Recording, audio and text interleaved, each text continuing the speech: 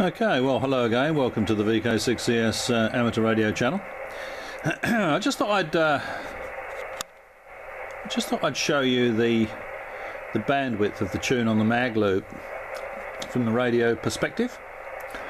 So in the previous video, I showed you the response of the tune of the mag loop on the FG01 antenna, analyzer. So I'm just going to show you what that looks like on the radio. Now, the mag loop is tuned to 7093, 7.093 megahertz, which is the local 40 metre chit-chat channel in Western Australia. If you can hear the noise in the background and look at the S meter on the left hand side of the display, you'll see it's indicating S7. I think sometimes it flicks to S8, something like that. And you can hear the noise, I'm sure, in the background. Okay, so I'm just going to tune now, and we can see how wide this tune is.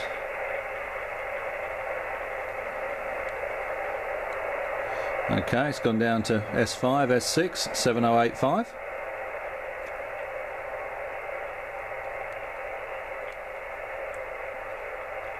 Sorry about that, I was looking at the radio, not at the camera. I'm holding the camera in one hand, so apologies for the jittering. Not much I can do about that.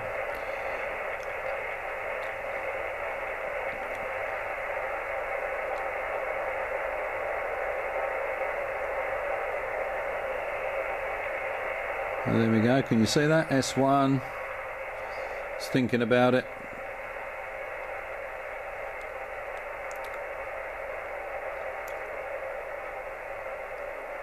There we go, it's completely gone. So there's absolutely no signal strength, as you can see, indicated there. So that's, if that was 7073, that'd be 20, so that's 23 kilohertz away. There is absolutely nothing there at all, really. It's got rid of all the noise.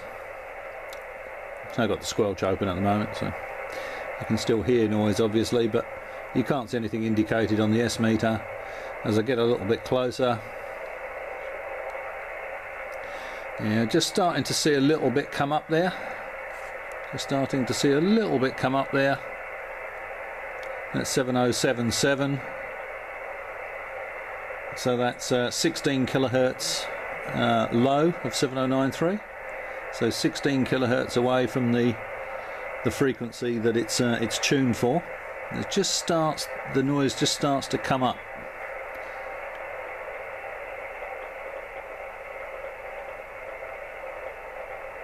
S5, S3.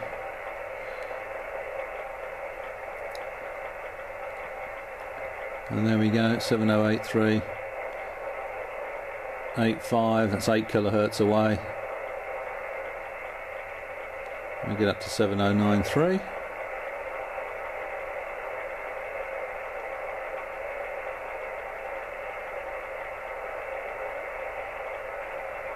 Yeah, 7093, and we're back to S7 of noise. We should find, if we go the other way, we'll find exactly the same thing, so bear with me.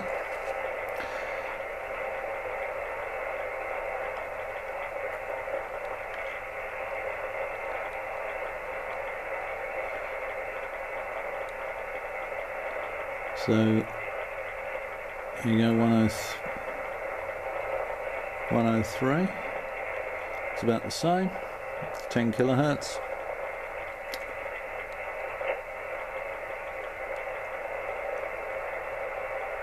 See it dropping off there, 7114. 119. It's dropping off quite rapidly now.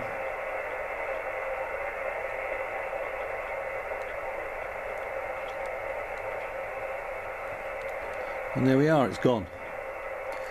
7131. Oh, it's back. There you go. That's, give it a bit more. Right, there we are. So on 7133,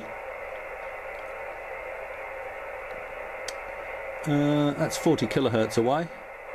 there's very, very little there. Most of the time there's nothing. Actually, it looks like the tuning might be sort of slightly off to one side on that loop. It's not quite linear, is it?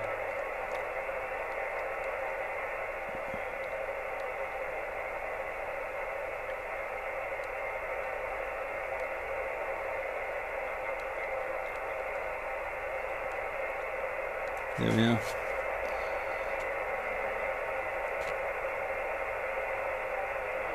So 7093 it's tuned for,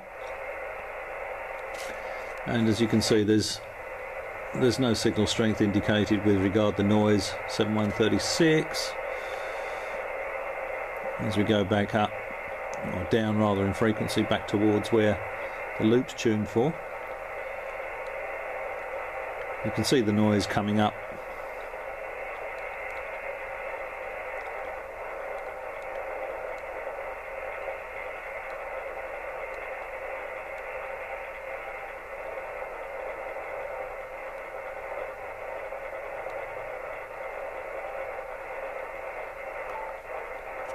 There we are.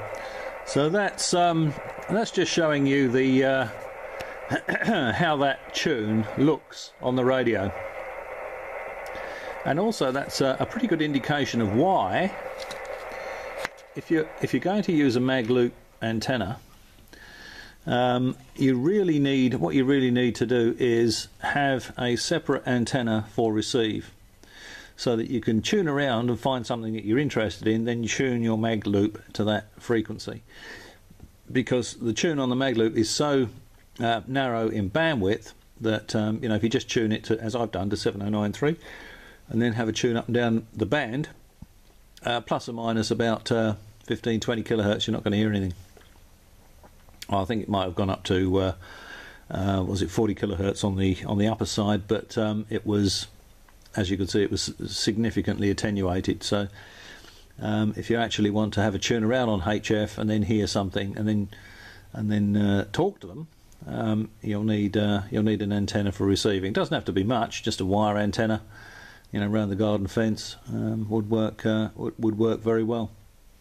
And then you could use the you could actually use the linear keying line on the radio to operate a relay.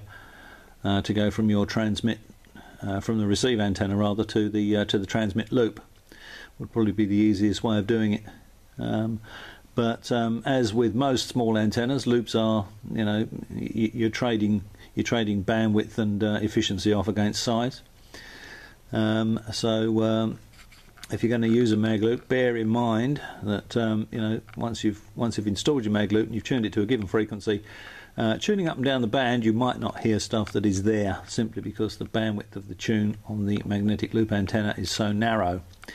So if you're going to use a mag loop for transmitting on a regular basis from a home type setup, it's going to be your main transmitting antenna.